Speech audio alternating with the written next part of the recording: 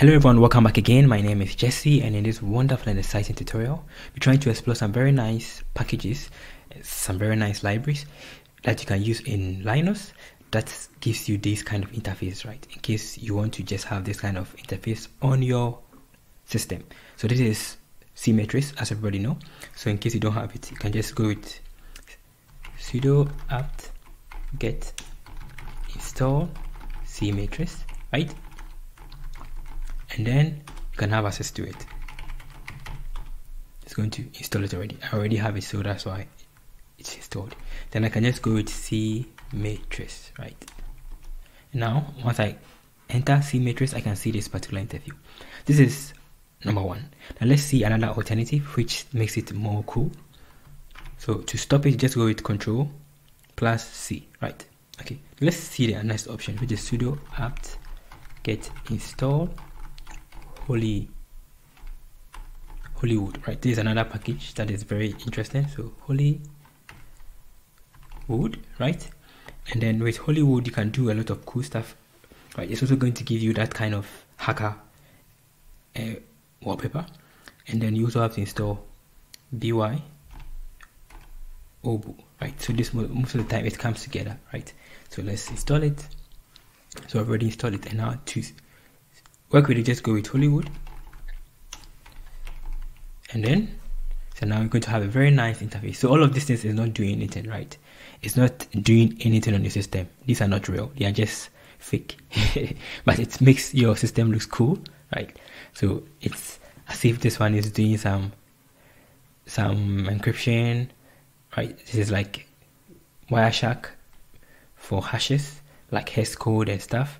There's like some network logs and some various stuff, right? Very cool. And it's always changing. So it's always changing, giving you new stuff, which is a very nice feature. Right, so this thing doesn't do anything. It's just there. And it's something very cool. Perfect. So to stop it, just go with Control C, right? And then you stop it, right? And this is how to stop it on your system. Okay. So we are done with it. So let's check the other tool, which is also called, these tools actually work, right? So the first one is htop. This is an actual tool. This is actually working. It's not like this one, right? It's not like this. This is actually working, right? htop. Or there is also top, which is a default one that comes on every Linux system, but htop is more colored, right? With all of these interesting stuff with the memory, the swap, the different users, their process ID, and the rest. Right, you can see that I'm using simple screen recorder to do the recording. And then we also have another one called B, right? bpytop, right? And bpytop is also very interesting. So it's going to give you, this is real, right? This is not like Hollywood or cmatrix. So this is going to give you an overview of your processes that are running your system, your disk space and your swap space. You have available memory, right? And then if you're using the network, right, and all of these stuff, the CPUs, because I'm using Ryzen, very, very cool. So this is some very nice packages I can use. So the first one was cmatrix. These ones are just for fun, right? They are not actually working. That is cmatrix. The second one was Hollywood, which is also very cool, right? Which makes it look very, very cool and exciting.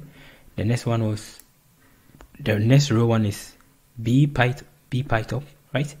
And then there is also htop, right? These ones are real. So that is something very simple I want to share with you. I hope you have learned something in this wonderful tutorial. So see you in the next session. Stay blessed. Bye.